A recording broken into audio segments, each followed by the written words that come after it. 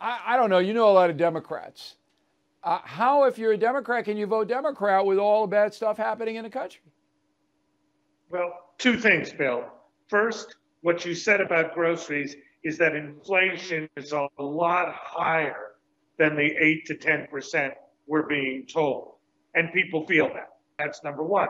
And number two, what Democratic candidates are doing is not only not campaigning with Joe Biden, they're running away from the Democratic Party, the national leadership, and the ideology of the Inflation Reduction Act and big spending.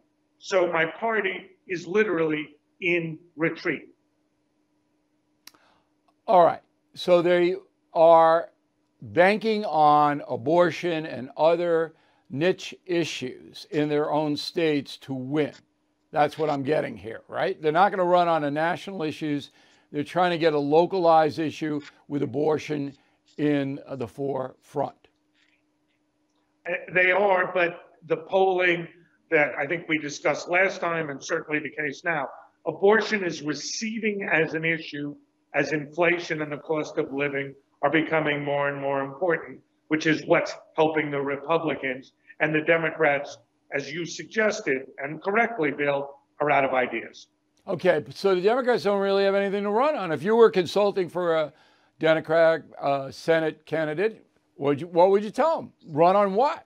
I tell them you're standing against the national party, you stand against their positions, and you're for the local citizenry of whatever state it is against Washington. That's what I tell them. Not a great argument.